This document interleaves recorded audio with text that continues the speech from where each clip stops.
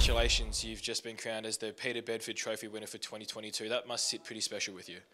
Yeah, I didn't really expect it, to be honest. I was kind of shaken up there a little bit when I was saying thank you, but yeah, obviously it's a massive honour to receive it, and yeah, it's a bit of recognition for a year, but as I said up there, it's just about playing your role and just getting it done, and if that's what comes with that, then that's what it is, but yeah, it's obviously pretty special.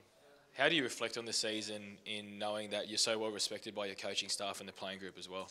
Yeah, obviously that's what's most important at the end of the day is your coaches and players and then how they think you go week in, week out. If that's and the messages they would give me throughout the year was to keep doing what I was doing. So yeah, as you said, it's pretty special.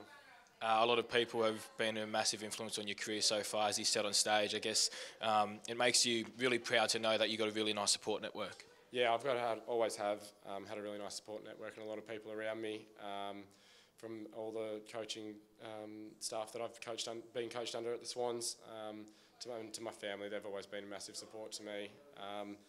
As I said up there, I didn't miss a game this year, no matter whether it was in Perth or Tassie or up the Gabba or wherever. So they've been massive for me, and hopefully they'll continue to be big for me. How much do you enjoy playing with this playing group that is seemingly so special? Yeah, I mean, it's been touched on a lot tonight, and since the granny loss, but of how good a spot this list is in. I think a third of the list was under 22 on the weekend, which that holds us in good stead.